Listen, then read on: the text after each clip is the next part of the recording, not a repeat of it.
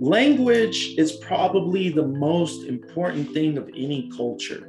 It's inseparable. If the language is lost, then there's kind of like, there's nothing that can be built. Tribes all over the country started to realize, hey, our languages are kind of going away, and everyone just kind of awoke at the same moment.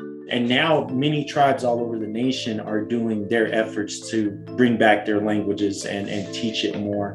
But it's a big time group effort because we share a lot of methods between tribes. Some tribes are really successful in this one and that one.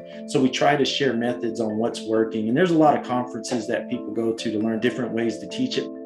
Any language, Comanche, Apache, Cherokee, that it does have to be handled with care and respect because it goes through a lot of people to finally get to whoever it ends up at. But I always feel like it's a shared endeavor because I didn't get here alone. And that's for sure. I did not get here alone.